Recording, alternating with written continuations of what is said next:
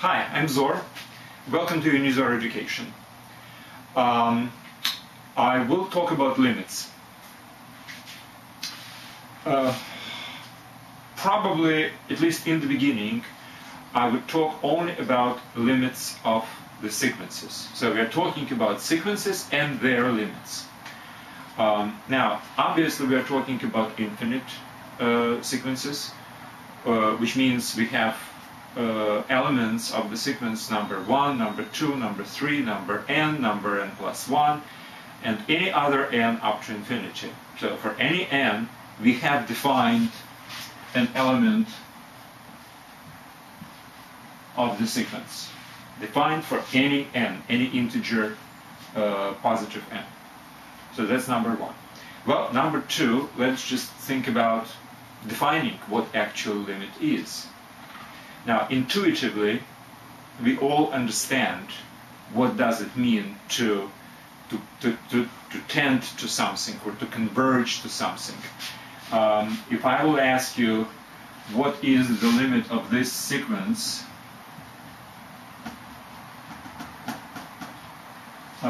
etc., when n infinitely increasing, I'm sure everyone would answer yes, the limit is 0 basically, because the numbers are getting smaller and smaller and smaller. Well, I agree. However, that's not the definition. We really have to define it and distinguish this, for instance, from, I don't know, let's say 1/10 plus 1/2, 1/10 plus 1/3, 1/10 plus 1/n, etc. These are also diminishing, but they are diminishing to 1/10, not to 0. So somehow we have to define what it means to get closer and closer to some particular number. And that's what I would attempt to do. So instead of just giving you the definition, let's try to just think about how to define it properly. All right, so first of all, we are talking about some number, L, which is supposed to be a limit, a proposed limit for this particular sequence.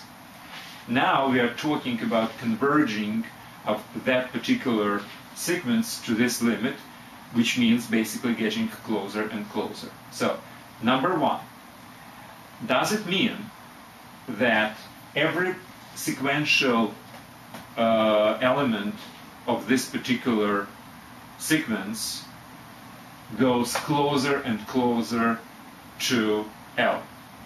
Well, quite frankly, not necessarily. Because what you might actually imagine is, let me do it graphically.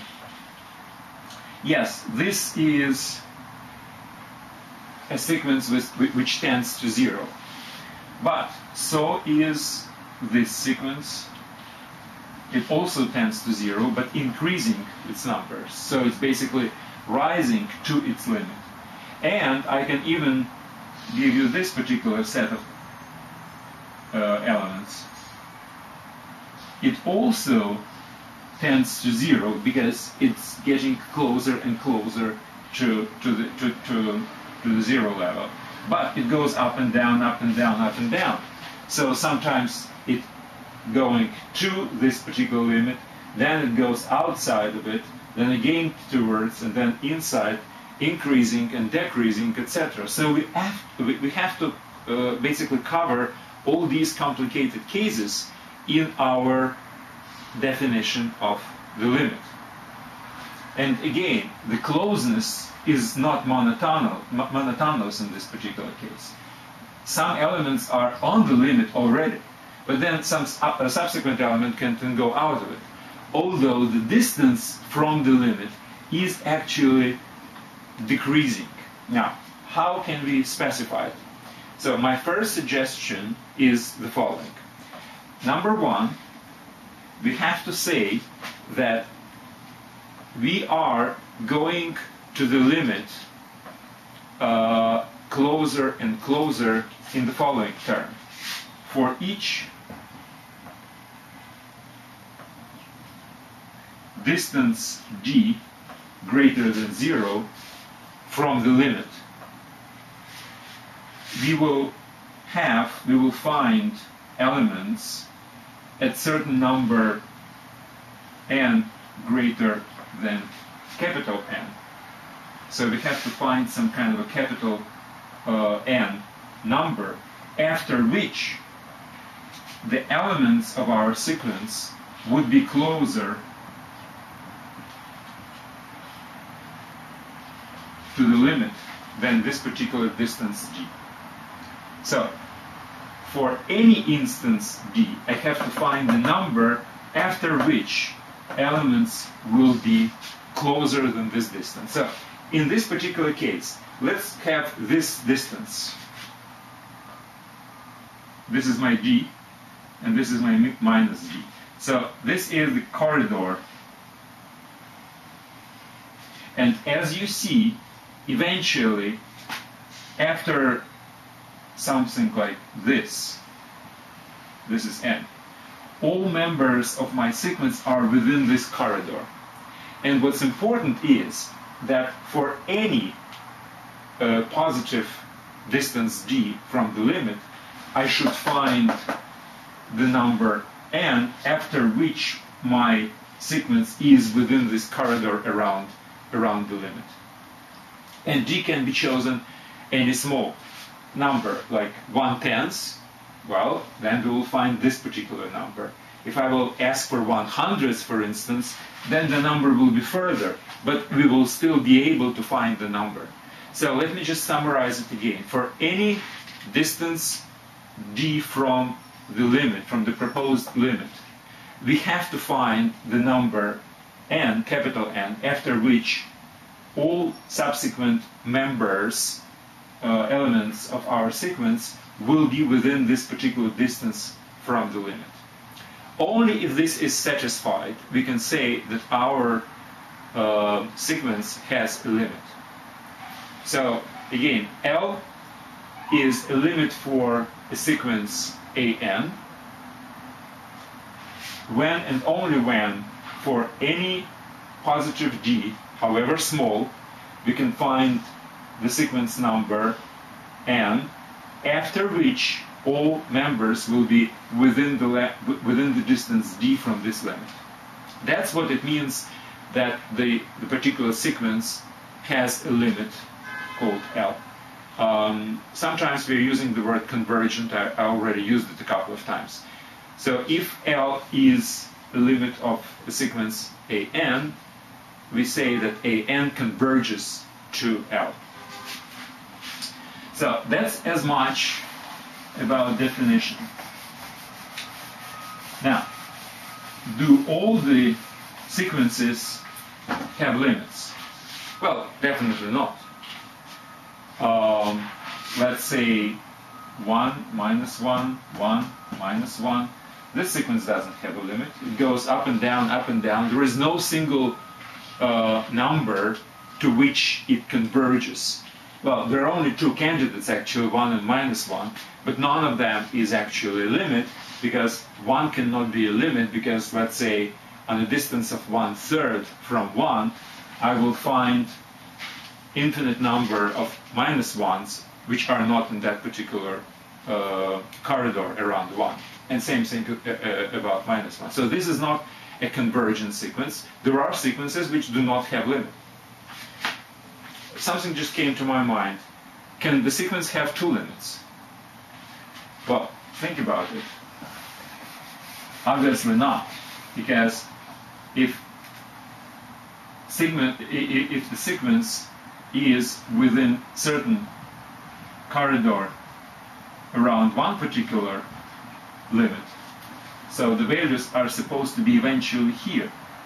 At the same time, if we have another so-called limit, it should be within a very small distance around this particular limit after certain number n, right? So if we will choose these corridors in such a way that they are not overlapping each other, then you see that this is impossible, because if after certain n1 it's in this corridor, and under certain n2, it's in this particular corridor, these two are impossible to satisfy at the same time for any n which is greater than maximum of these two, right? So basically it's impossible to have two different limits. But this is an obvious kind of stuff. There are a little bit less obvious properties of limits, which I'm going to address. I actually put it here. So number one, a convergent sequence is bounded, which means there is some number which is greater than any element of this sequence, and there is another number which is less than any element of this sequence. How can it be proven? Well, very easily. So if you have an and you have a limit that's designated as this arrow and L. So it has a limit. Now it means that let's just fix some kind of a d greater than 0. It doesn't really matter what exactly this value is, but we will find a number n such that if smaller n is greater than the capital N, the distance between these values would be d. For any n greater than capital N. It means that the tail of this particular sequence is already limited. It's no more. From this we can actually derive that it's less than LD, L plus D, and greater than L minus D. So the tail of an sequence, all the elements with order numbers greater than this particular capital N, which we found for this D, all the tail is limited. We have it on the bottom and on the top, bounded by these two values. Now, how about the previous, from 1 to n? Well, obviously there are a finite number of these elements. There are only n elements before this particular property gets into effect, right? So since it's a finite, it has minimum and maximum, and they are also finite. These are numbers, a1, a2, etc., an. Now, after an, they're bounded by these guys.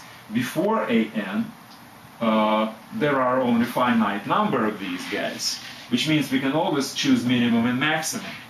Well, if this minimum, for instance, is less than L minus D, then this minimum actually bounds the whole sequence from below. If this minimum is not less than L minus D, then L minus D is basically bounding the whole sequence. So that's about the bottom. How about the top? Same thing. Take the maximum from these elements from A1 to AN. Well, if this maximum is greater than L plus D, then the maximum will be the upper bound for the whole sequence. If it's less than L plus D, then L plus D is the upper bound for the whole sequence. But in any case, considering the infinite tail is bounded by these guys, and we have only finite number of elements before that, we can always find upper and lower bound. So a sequence which converges to some limit is always bounded by some minimum and maximum value. Sequence which does not have a limit might or might not be bounded, by the way. The sequence 1 minus 1, 1 minus 1, 1 minus 1, etc. doesn't have a limit, but it's bounded. It's from minus 1 to 1. But the sequence, let's say 1, 2, 3, 4, 5, 6, etc., it doesn't really converge to anything, and it's unbounded on the top. A sequence 0, 1, minus 1, 2, minus 2, 3, minus 3. It also has no limit, and it's unbounded on both sides. It can be greater than any positive number, and it can be less than any negative number. So it's unbounded on both sides, upper and lower. But if it's a convergent sequence is bounded. Now, we will use this property at some point in the future, but let's go to other properties. Now, these other properties seems to be a little bit more obvious, but they still need to be proven. And it's the proof which actually the purpose of this explanation. It's obvious that they are true, intuitively obvious, but the proof is always interesting because it has theoretical kind of value, and it's a good exercise for the brain. All right, property number 1. If I have a sequence an which tends to limit L, and then I have some multiplier k,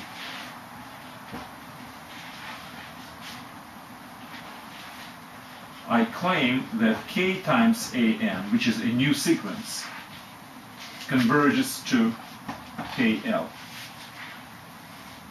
It's kind of obvious because we are increasing or decreasing, whatever, every member of our sequence at some factor, at some rate. And obviously the limit which this particular sequence converges to should also be multiplied by the same factor. But how can I prove this? Well, let's just go from the definition of the limit. Let's remember again. For any g greater than 0 should exist n such that if n greater than n, then L minus an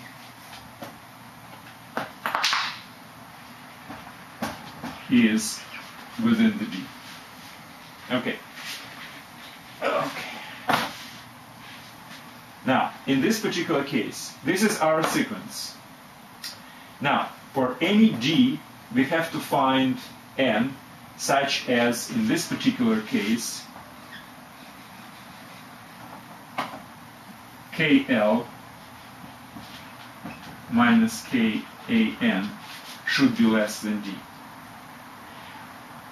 Now, how can I achieve this? Very simply.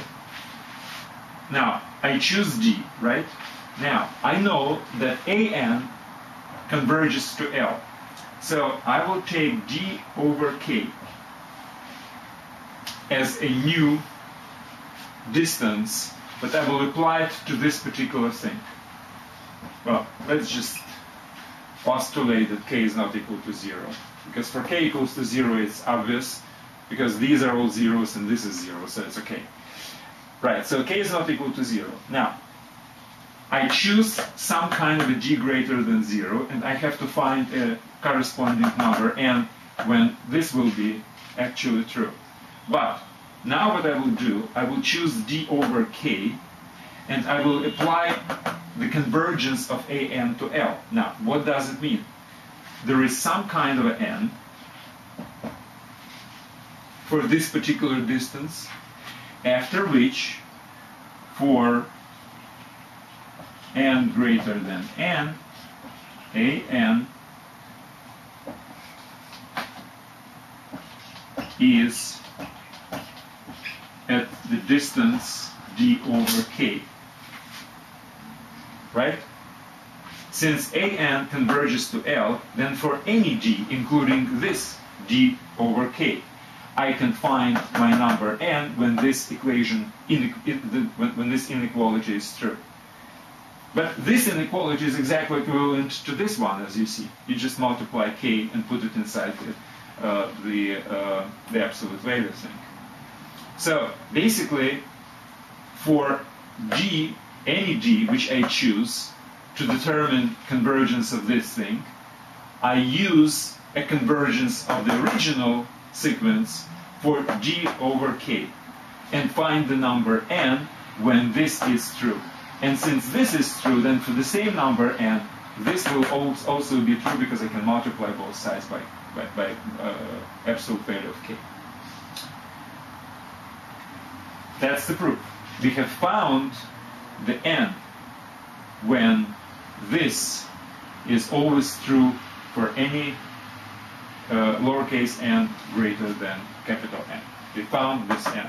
Since we found it, it means that for any d, we found the number when this particular inequality holds for any subsequent number. That proves the convergence of this sequence to this limit. So in short, we can say that the multiple of sequence is equal to limit of multiple of sequence is equal to multiple limit. Once more, limit of multiple of a sequence is equal to multiple of limit. Right, more or less. Okay, now, analogous. Limit of sum of sequence is equal to sum of limits. Which means if I have two different sequences, one converges to A and another to B, then a new sequence which is their sum, the corresponding sum, the first and first, second and second, etc. So this new sequence converges to the sum of limits. So again, limit of the sum is equal to sum of the limits. How can that be proven? Again, let's do it from the definition. That's the best way. Start from the definition. By the way, whenever you have an argument with anybody, like one person says one thing and another person says another thing, start from the definition. Make sure you're talking about the same thing. Because one person is saying, okay, democracy is good, and then another said democracy is bad. Well, before discussing this, why don't you define democracy and make sure that you have exactly the same definition of democracy? So that's very important. So let's start from the definition. Okay, now definition means we have to prove that for any d greater than 0, we can find n such as a plus b minus an plus bn absolute value less than g for lowercase n greater than capital N. So that's what we have to do. For any d, we have to find a number n capital, after which this would be true for any n greater than capital N. Well, it's again not very difficult thing to do, because obviously I can regroup it this way. A minus an plus b minus bn. Now, let me point out some property.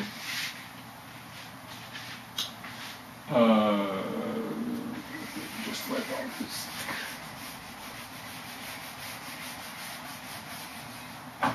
Property of absolute value. I hope everybody knows that this is true. The absolute value of sum is always not greater than sum of absolute values. Well, for both positive x and y, that's an equality, obviously, because every member is positive. When one of them is negative, then let's say x is positive and y is negative, then you basically reducing x, and that's why you have a straight less than sign. If x is negative and y is positive, same thing. And if both are negative, then again we will have an equality in this particular case. So this is kind of an obvious property of absolute value, which can be proven a little bit more rigorously. I just gave you the idea of the proof, which is kind of obvious, but I will use it here. You see, this is less than or equal than a minus an plus b minus bn. Right? X in this case is a minus an, and y is b minus bn. Now, how can I use this to find capital N for capital N for d greater than 0? Okay. This is not good anymore. Okay. So for any g, I have to find n when this thing is true. But since this is greater, if I will find the n when this is true, I will solve my problem, right? If I will find the capital N when this is true, since this is less, it will be also true. This will also be less than g. Now, how can I find this? N, so this is true. Well, very simply. Since an converges to a, I can find n1 such that capital A minus an is less than b over 2. Now, since bn converges to b, I can find another number n2 for d2 also when the difference is also less than d2. Now, if I will have n equal to maximum of n1 and n2, both inequalities will be held true, right? Because this is for any lowercase n greater than n1. And this is for any lowercase n greater than n2. So for any lowercase n greater than maximum between these two numbers, I will have both held true. And if I will summarize them together, I will get this. And now I will use this inequality to state that this also will be less than g. So that's how we find our number n, after which sum of these two sequences would be within the distance g from the sum of the limits. First, I find n1 when the first sequence is within the distance g over 2 from the a. Then I find another n2 when the second sequence is within the distance g2 from its limit. And then the maximum among these two numbers would give me the number after which both sequences will be within the limit d over 2 from their corresponding limits, and therefore their sum would be within the distance g from sum of the limits. So that's about sum of these two sequences. How about product? Product is also has exactly the same property. When two sequences have corresponding limits, their product converges to the product of the limits. Again, the proof, exactly the same thing. Choose any distance d,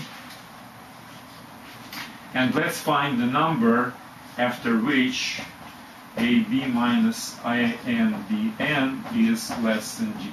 Okay, how can I find the number n after which all the members have this property? Okay, let me just transform this slightly.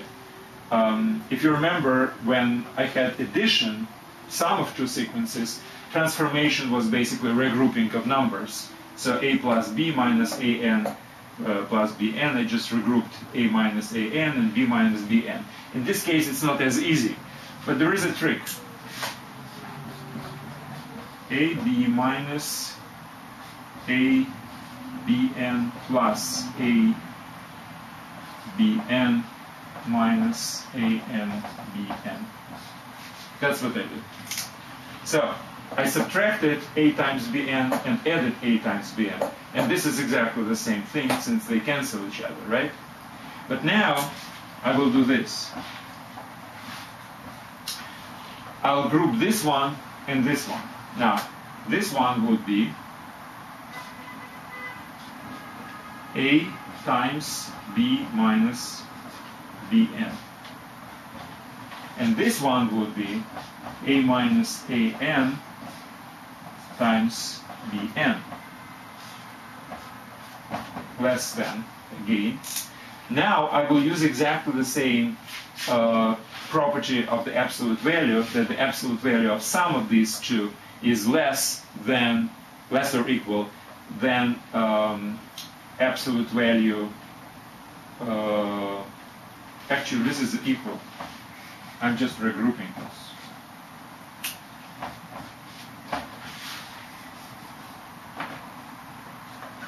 And now I will break it into two sums of absolute values.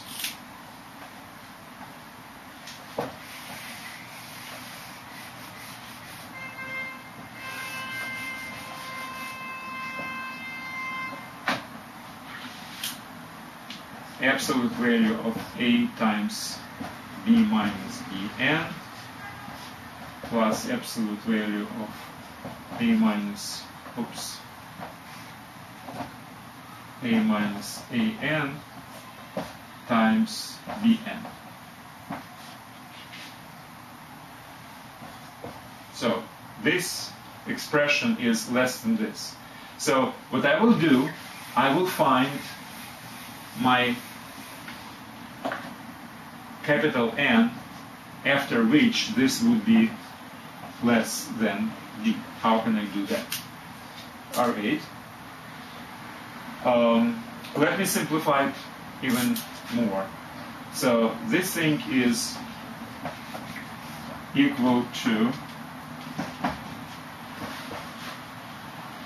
absolute value of A times absolute value of B minus Bn plus absolute value of A minus En times absolute value of Bn. Okay.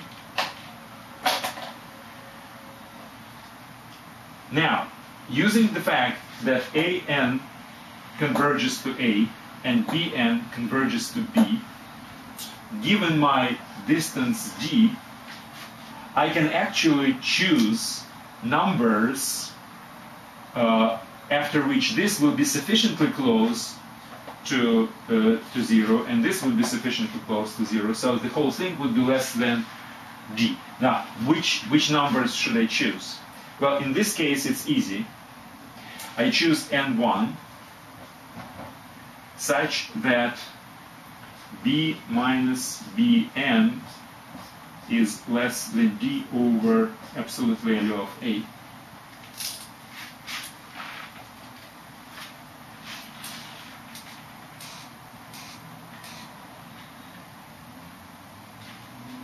By the way, if absolute value of A is equal to 0 in the first place, I don't even have to do this.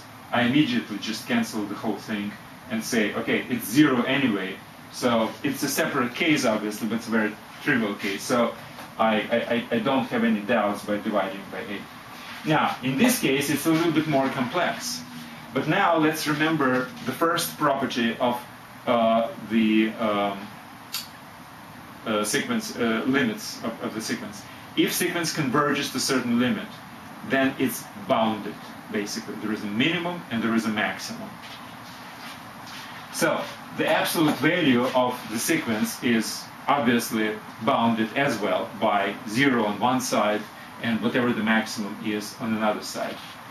So basically what I will do is I will do the maximum of Bn, of absolute value of Bn, which is a positive case. Now this thing, let's say I can always say that absolute value of Bn is less than some kind of a constant C. Since there is a convergence, there is always this property. There is some kind of a maximum of absolute value of Bn, above which it doesn't really go. So here I can choose N2 such as A minus An is less than D over C, this C.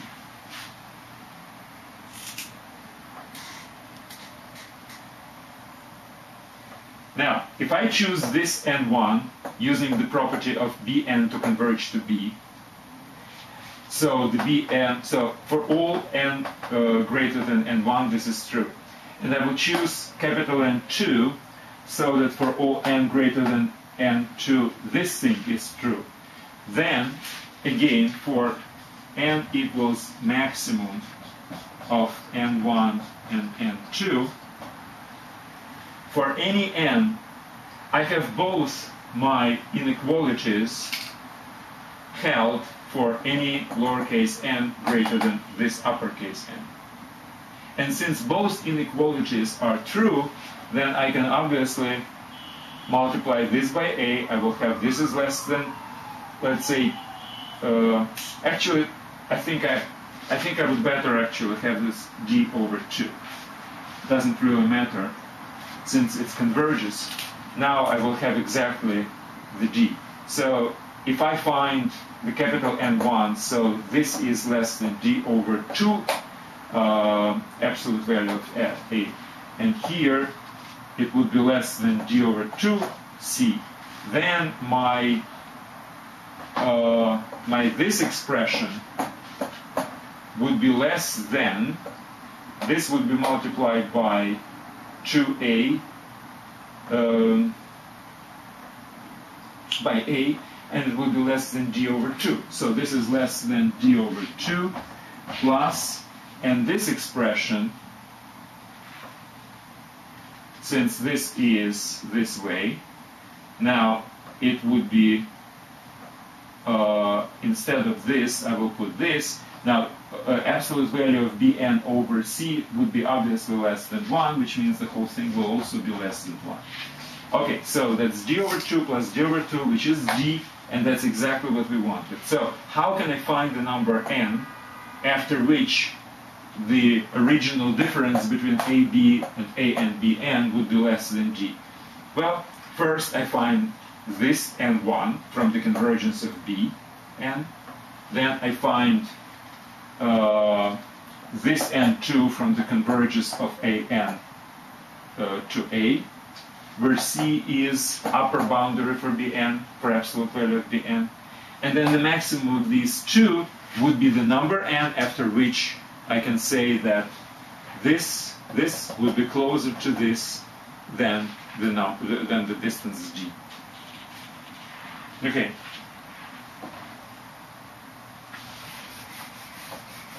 And the last property which I wanted to address is inverse.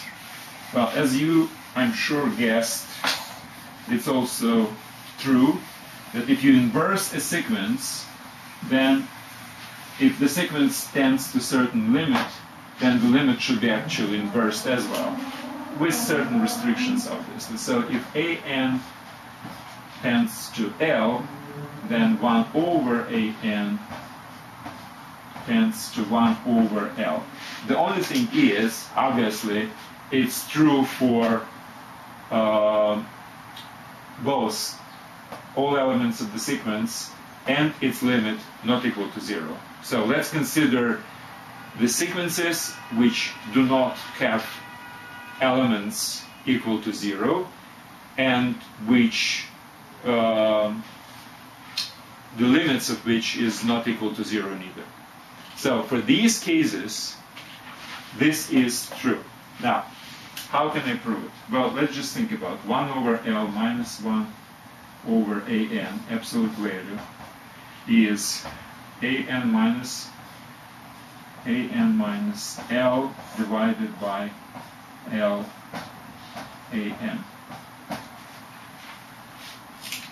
Now, AN as a convergent sequence is bounded. Again, we are using the property of the limited sequence to be bound.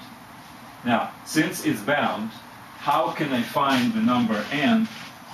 So this is, or equivalently, AN minus L less than G times L times, let's call it C, where C is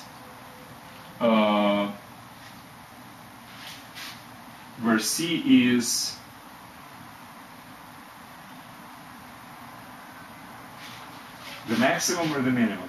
Let me just think about it. If C is maximum, then this would be this way. No, C should be the minimum. Okay, so this is a minimum of absolute value of AN. Now, the AN is a bounded series which does not have values of 0 among them, and the limit is not equal to 0.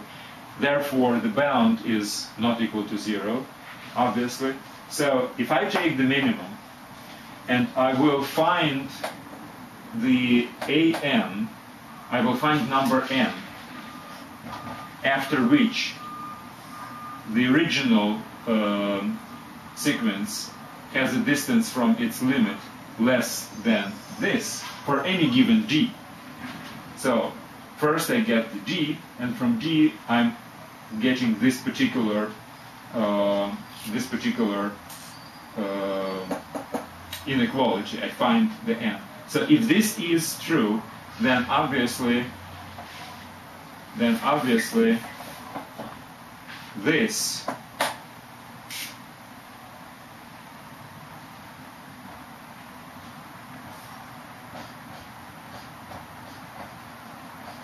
which is less than this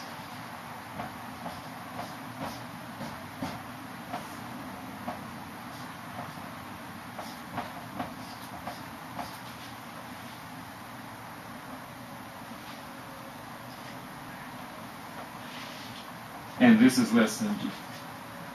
I'm still kind of confused whether it's maximum or minimum. Should be C. I mean, it works both ways actually, but let me think. So this should be less than this, which means this should be greater than this. Right. So if denominator is greater, then the fraction is smaller. Yeah, I'm right. That's the minimum. Right. We divide by a smaller number, that's why we have a bigger fraction. So again, for n, for any d, we find the n when this particular inequality is true, and from this follows this and this. So again, for any d, we found number n after which the difference between the elements of the sequence and limit are smaller than that d, whichever, so however small we choose this particular d. So let me just summarize the whole thing. Basic operations with sequences which have limits, which are convergent to certain limits. Basic operations like addition, multiplication by some number, multiplication of two sequences, or inversing a sequence when nothing is equal to 0. These particular operations are working with sequences in exactly the same fashion as with their limits. Like sum of the sequences which have limits is equal to, tends to sum of limits. That's basically the properties of the limits which I wanted to explain. There will be a certain number of problems, obviously, in the future lectures about finding the limits and proving that these are limits. Like I tried to prove it here for individual properties. But that will be in the future lectures. Now, for today, that's it. Try to go through these proofs again just by yourself. They are in notes on the website unizor.com. And please listen to the problems. I mean, the problems are very, very important, and I do encourage you to solve them, try to solve them yourself first, and then go to the corresponding lecture, see how I suggest the solution or a proof or whatever, and but then try it again by yourself as well, so it will imprint in your mind. That's it for today. Thank you very much.